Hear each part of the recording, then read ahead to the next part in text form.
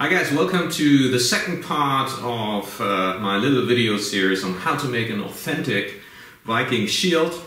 In the first episode I was talking about how I work the wooden board, and there have been a couple of questions regarding the wood. Now this here is poplar wood. Most Viking shields appear to have been of some kind of pine or fir. Now, what is also important is that Viking shields were made from split planks. So the tree trunk was split radially, and these boards were then thinned down by use of according tools to produce the planks. The planks of shields like this are about 7 millimeters in average. Usually they are somewhat stronger in the middle section, in the center, and then in cross section there is a distal taper towards the edge. Now with some shields there's not so much of a regular taper, but more of a taper closer to the edge, which almost looks like they sharpened the wooden edge to produce a really fine edge. So the overall delicacy of these boards is quite surprising, and many people think like, yeah, but a shield like that wouldn't be very solid, would it? So it's probably not good for blocking solid hits with a Dane axe or with whatever. Sure, you can destroy everything, right? But the fact remains that the boards were as delicate as they were. So if we reconstruct combat, then we should look at the authentic material and use this and find out how this was used, rather than saying, oh well, this shield doesn't live up to my sword-related hobby, so it's useless, right? So if we are reconstructing actual combat, we have to create the tools, the weapons, as authentically as possible.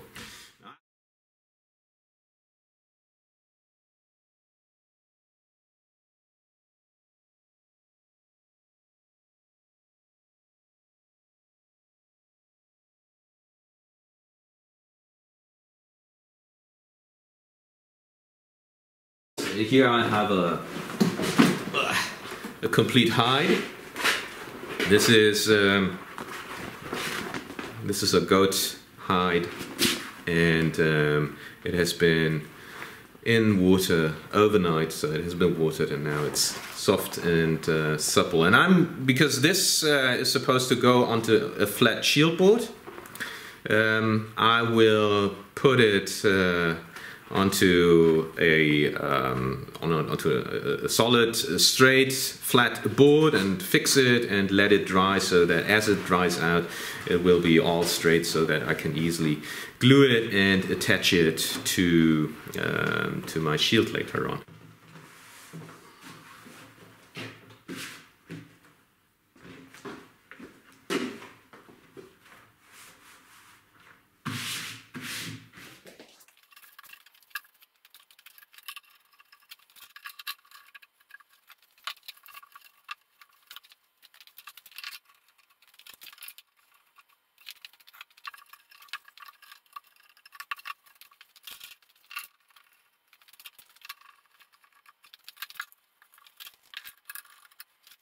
So finally, this is the parchment. It has been wetted and stretched, and I'm now in the process of thinning it down. When you get the parchment, what you have to make sure is that the grain side, that is the side where the animal's hair and fur originally was, that this is still a part of your rawhide, of your parchment. You can see that one side is the flesh side. That's the one where you have remains of tissue left. And then when you look here, you can still see where the fur originally was. And this is the toughest part of the skin, right? It's like with your own skin, the outer part is the most resilient one, and this is what you want to have on your shield. Yeah, a lot of the stuff that you buy when you purchase rawhide for your shields, like this kind of stuff, I purchased from a supplier for living history equipment, and it traditionally goes around reenactment shields. Mind you, in regards to actual finds from archaeology, there is only very little that is left of the organic material of shields. So usually we're only left with bosses, clamps of edges, and other metal fittings. This is what usually survives, and sometimes there are some fragments that are rusted to the fittings or to the boss, and then this is what the archaeologists use to determine that this was a shield covered with hide, sandwiching an inner layer of wood, and then maybe hide on the other side. So to my knowledge, there's absolutely no evidence for linen on Viking shields. Linen was used on shields.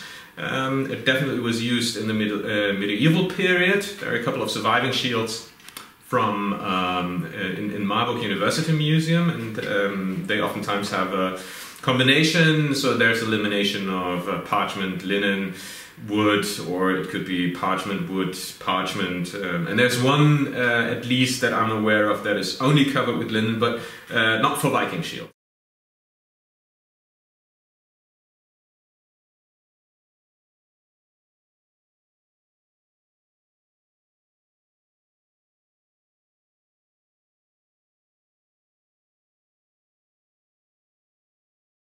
So there's some evidence for hide on Viking shields in a grave in Birka, for instance, but then what we're talking about are just tiny fragments. And the problem with these fragments is it's really hard to tell whether this is rawhide or leather. There are methods to determine whether a particular piece of hide is processed or treated leather or rawhide or parchment, but this works with modern samples. With stuff that was lying in the ground for 1,000 years, such methods are not very reliable, because the hide will interact with the soil and whatever is surrounding it, other organic material, and then it's really hard to say whether, or it's really hard to run these tests. Plus, you have to take samples, and when what you are left with is a tiny fragment anyway, then usually such tests are not considered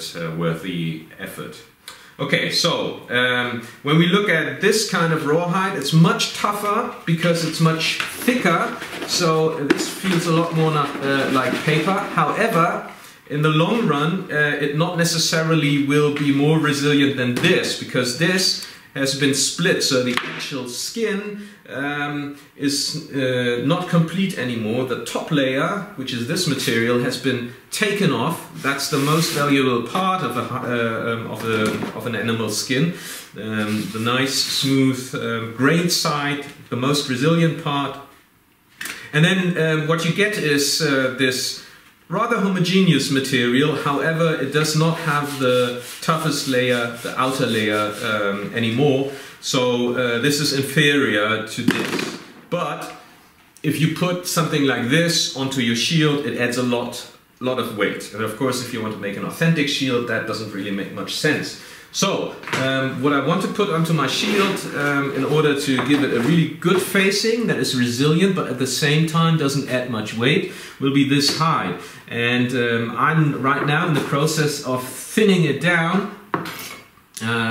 Thinning it down means that I smoothen the surface. I start with the flesh side, and that gives me the benefit of having a rather even layer on my shield. Plus, the thinner the parchment is, the less it will start to absorb moisture as it is being glued to the board. Because if you I had that problem with other shields in the past, that I was using rather thick hide, and then when I put on the hot and liquid hide glue, then the material absorbed a lot of the moisture and thus expanded, and that produces bubbles, and then some of the moisture would go into the shield board and it will start to warp. So it comes with all kinds of problems. Now if it's thin as paper, as this stuff will be, and partially already is, like here, it's this really thin material, then it's much easier. Okay, but we go through the process of gluing this to my shield board in a later video. Right now I want to show you how I thin this down. So basically you have a number of tools that you can use. You could use this leather knife just for scraping off material, and you can see already here how this produces little scraps of the tissue that is still clinging to the inside of the shield here. So, and by the way, all this stuff that comes off, right? You see this. I collect all of this in a little container, which I somehow cannot see right now. But all the scraps and all the stuff that you scrape off, you can, or grind off, you can use to produce your own hide glue, which I will address in a later video. So don't just throw it away. Collect all the rest and collect the scraps of any rawhide that are being left over. So you can use a scraping knife. And by the way, if you just listen to the difference of sound between this. So you can hear there's a lot of the surface is rather uneven as compared to this. Yeah. So here's still a lot of tissue that we don't really want to have on the nice inside of our shield. So you can use a knife. You can use a whetstone. Just grinding over the surface,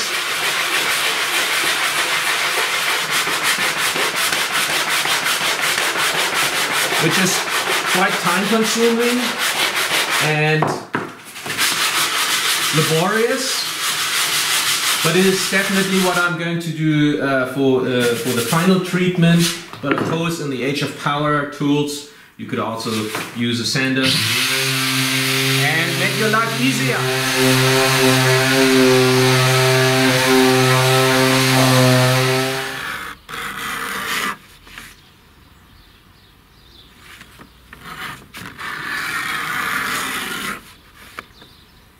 So I'm constantly in the process of thinning down another hide.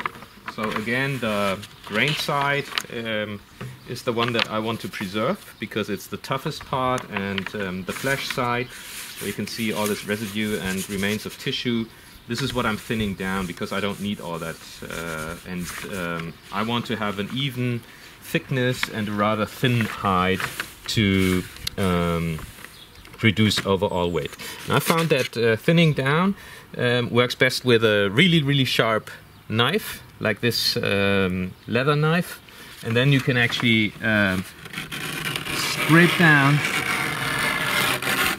quite a bit of tissue with each stroke, and this skin remains, this tissue I keep so that I have stuff that I can make my own hide glue from. This will be boiled down, like all the parchment and rawhide scraps I keep to make hide glue from.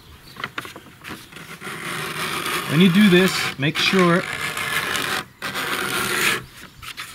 that you keep your knife at an angle, because you don't want to cut into the hide. I managed to do this once or twice, like here. Oh no, that's not the one. Yeah, like here, where I actually cut into the material. Also make sure that the surface underneath is super flat and that no remains of this hide go underneath, because then as you scrape over the hide, if there is just a tiny piece of hide or whatever, it will show through the hide and you will probably make a hole in your hide, like here. This one is not so bad, so that's not really a problem. But take your time doing it. You could also do it like this, but I find this more tedious. Plus, when you do it, then the scraped off remains of the hide and the tissue, they stick to the blade and make it less efficient. So I find that going with gentle and long strokes produces the best result, and then I put back the hide, or put the hide into whatever container I have to collect the scraps, and over again. Alright, learning by doing. See you next time.